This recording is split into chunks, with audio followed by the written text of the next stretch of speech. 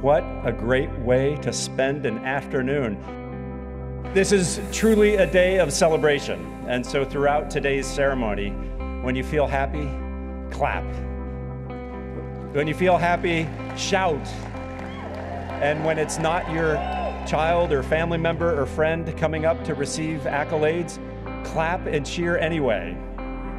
Right? This is about us being together as a community to celebrate this tremendous accomplishments of all these young men and women before us. And so congratulations to each of you. And today we're going to have a wonderful celebration.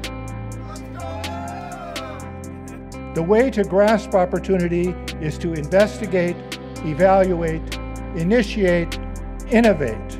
Our damaged planet needs help. Our divided political system needs us.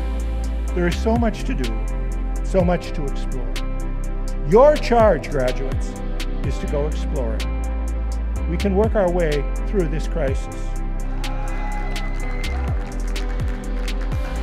It's pretty special to be able to be up here today and speak to you all. 20 months ago, I didn't imagine this.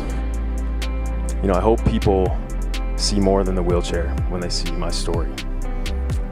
I hope they see a state that took me under their wing and supported me. I hope they see a community that took the next step for me when I physically could not take anymore. I hope they see a university that allowed me to grow into a young man.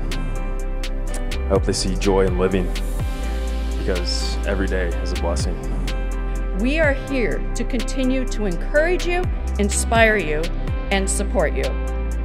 My sincere congratulations and best wishes. Remember, each of you is now a part of this great fabric and personality of this wonderful University of North Dakota. Congratulations.